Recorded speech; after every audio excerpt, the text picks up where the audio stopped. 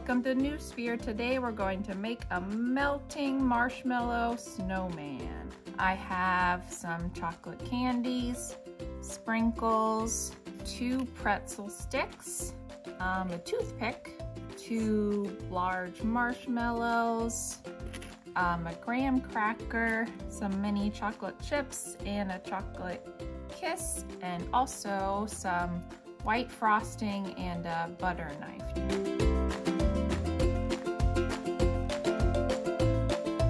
So first, we're going to put a nose on our snowman. So we're one of the marshmallows. And we're actually just gonna use an orange sprinkle.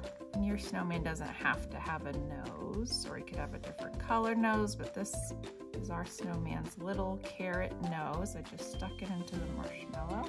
And then I'm going to give him some chocolate chip eyes. So I'm gonna use my toothpick to get some of the frosting and use it as glue. So I'm gonna put a little frosting. His eyes are gonna go.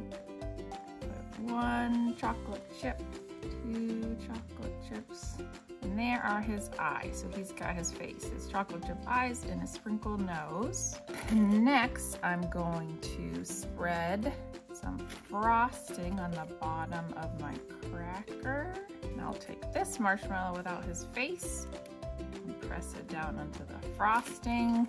So that's him starting to melt.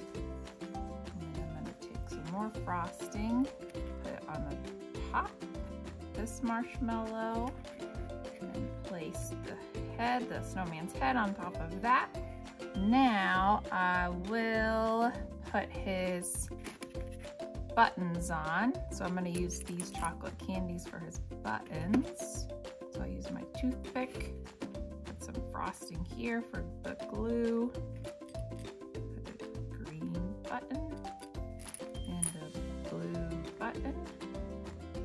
And then I'm gonna take my toothpicks and I'm gonna stick them right in here for his arms.